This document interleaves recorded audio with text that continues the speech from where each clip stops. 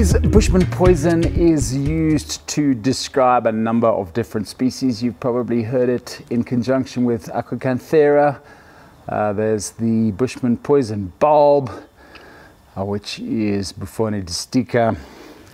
And this here is an Adenium boehmianum, also called Bushman poison. How's it, guys? I'm Gus, the African plant hunter. This is another in my ongoing series on remarkable or notable trees of the African bush. This isn't really a tree, it's more a shrub. And I'm not exactly in the middle of the African bush either. I'm actually in the desert room at the National Botanic Garden here in Windhoek, Namibia. But I had to show you this plant because it's such a spectacular plant. It's native and indeed endemic to this area. Namibia and southwestern Angola, northern Namibia. And this is a plant related, of course, to the impala lily, the sabi star, as we call it in Zimbabwe, and various of those other adeniums, all of which have poison in them. So it's not entirely surprising that this one has its use as a Bushman poison. So what happens here is that the Haicom san of northern Namibia, this is pretty much the only species they use as a poison. And what they do is they dig up the tuberous roots. They heat the tubers until the sap comes out. They then take the sap and then boil it.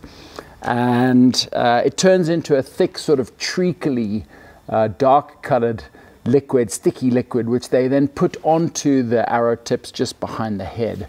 And it's said to down a springbok within 100 meters of being hit.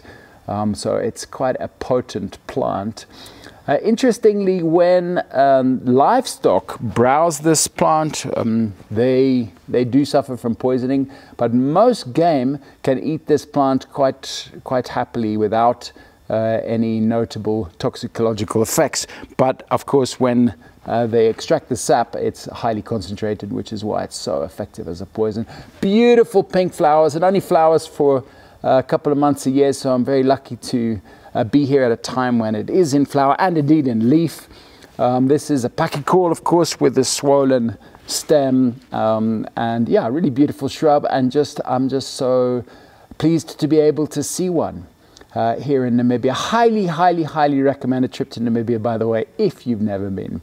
All right, guys, hope you enjoyed that. Plenty more on my YouTube channel, Facebook, Instagram. Just check out African Plant Hunter. I'm off to look at some of the other Namibian endemics or near endemics. Of course, it's very hard to have an actual endemic because southern Angola is almost exactly the same. It's basically the same ecosystem.